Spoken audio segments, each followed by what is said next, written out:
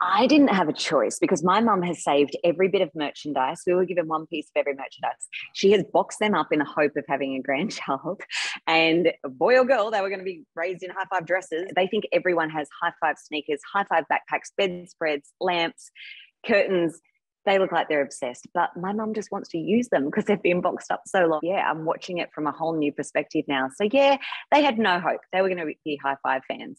Although I was a little bit upset when my 1-year-old kept asking for Emma, like constantly. As soon as she woke up, she was like, Emma, Emma, Emma. And I was like, seriously, really, really? Not mummy? And she's like, Emma, Emma, Emma. So I had to buy her an Emma doll. And at least my 3-year-old has all my dolls.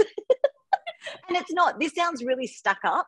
It was just that I still had that, come on, love Hi-5 more than Wiggles in my brain. But now I'm like, of course, there was never that rivalry. I just played on it when I had kids.